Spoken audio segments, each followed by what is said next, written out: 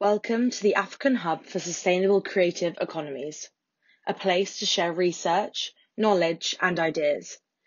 This project is funded by the Arts and Humanities Research Council in the United Kingdom. This video considers the historical development of creative and cultural industries clusters in Mahikeng, a South African non-metropolitan town and capital of the Northwest Province.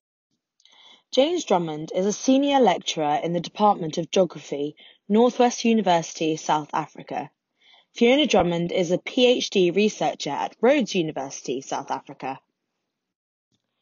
The chapter takes a historical approach to examine the ebb and flow of creative and cultural industries cluster development in Mahikeng, formerly known as Mahikeng Mabaho, the capital city of South Africa's Northwest Province during the era of the former Setswana Bantustan from 1977 to 1994. It seeks to provide a greater understanding of the development of the creative economy in an African context. The study's method includes autoethnography and archival research. James Drummond gave autoethnographical account.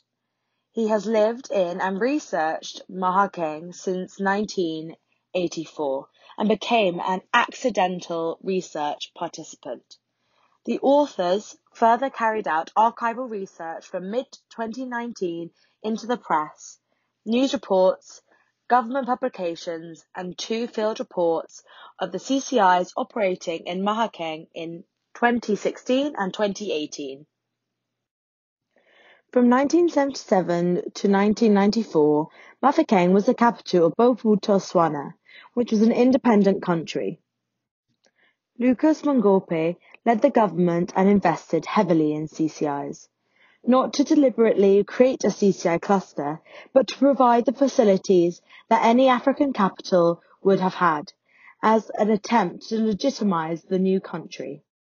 The cultural infrastructure that the government provided included radio and TV stations, which trained the first generation of talents for the South African Broadcasting Corporation. There was also a Bantustans recording studios built in 1991. The government further established the Mabana Foundation, a facility for learning and experiencing the arts including dance, music, gymnastics, drama, and arts and crafts. There was also the University of Bantustans and its Fine Arts Department, which held an annual art exhibition. The Department of Setswana created a dictionary including words, traditional phrases, and proverbs in the Setswana language.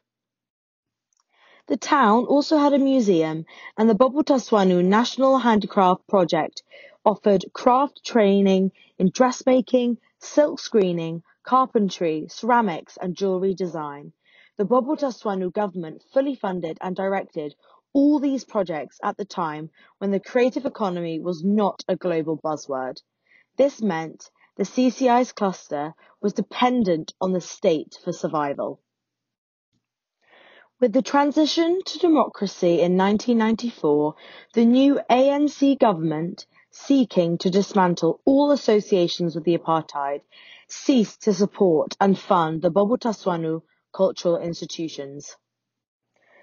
The SABC took over Mahikeng's radio and TV stations and later downgrading them to become the SABC's Northwest Province branch. The government rebranded the Bantustans recording studios as Rhino and leased it to the SABC.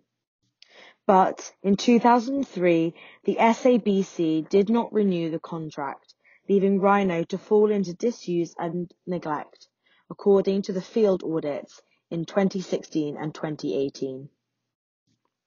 The Mabana Foundation also suffered from a lack of funds and criticisms from provincial ANC politicians who accused it of being Eurocentric and elitist. The Bantustans National Orchestra attempted to rebrand itself as the South African Chamber Orchestra, but it also suffered a Eurocentric critique and failed to survive.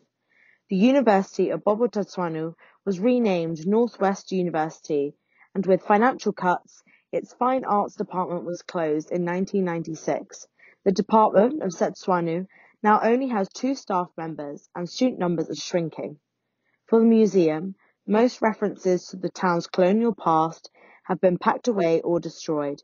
The budget cuts across the cultural sector forced talented and skilled Black Africans to leave Mahikeng for the big cities, which had been off limits to them due to the apartheid.